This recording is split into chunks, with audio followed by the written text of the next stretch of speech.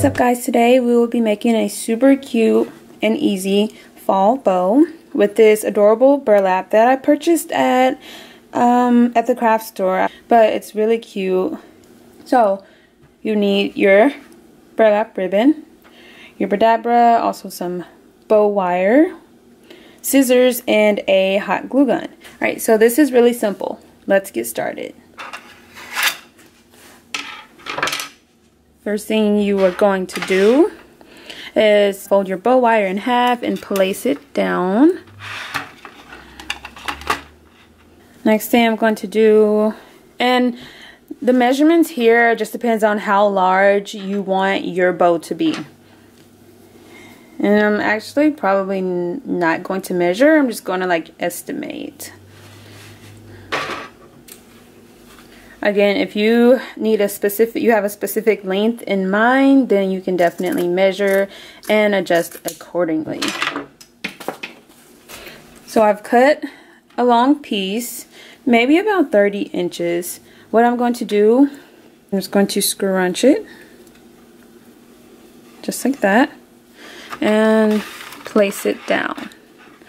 And I'm trying to scrunch it in the center so that the two tails are similar in length.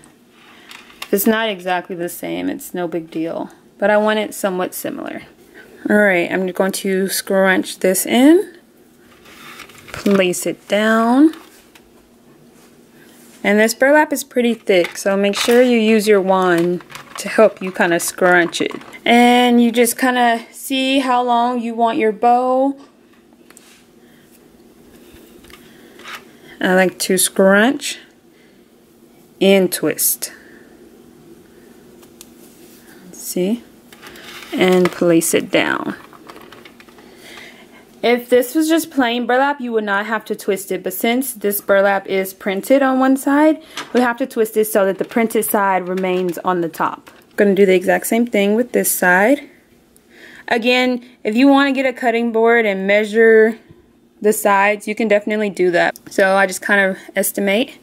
So scrunch and twist and place it down.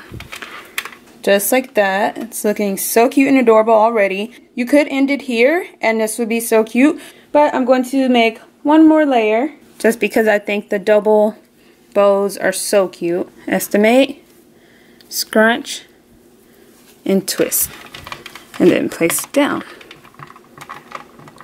We do not have to twist it this time because it's our last one. Then you just cut, crunch it down, and this is your chance to adjust it. Make sure you like how everything looks. It looks pretty good to me, and this is just estimating. Again, if you want to measure it, you can definitely do so. So this is about 15 inches. This bow is about 15 inches in width. So it's a pretty large bow. Alright, take the wand off. Take your bow wire.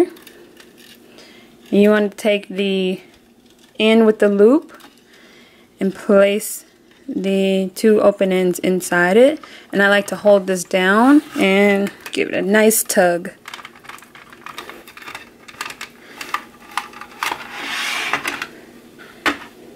And then I open it up, tie it again, and I like to tie it a couple of times just for extra security.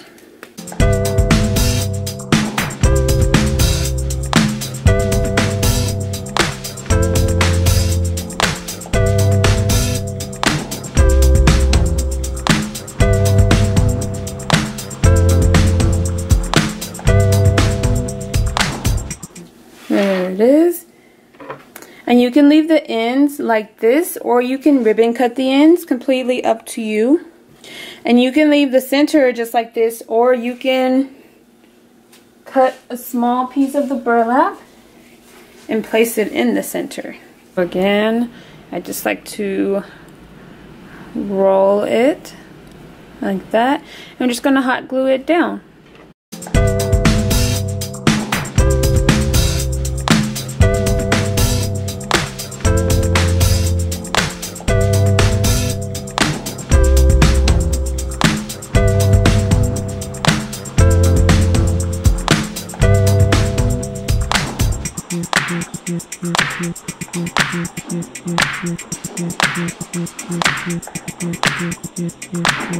You're all done. Cute, sweet, simple to do.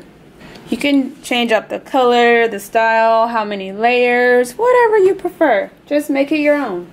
Now, something you can do for extra security is place a small dot of hot glue to glue both loops together. So just a small amount, just so that it stays in place exactly where you want it. That's just something I like to do, but again, completely up to you. Just helps it to maintain its shape. But yeah, simple, easy to do, takes less than 5 minutes, and it's so adorable. Again, this bow is about 15-16 inches in length, so it's a nice size, and the tails are about 15 inches also. So modify the color, the style, the material, whatever you like to fit your theme.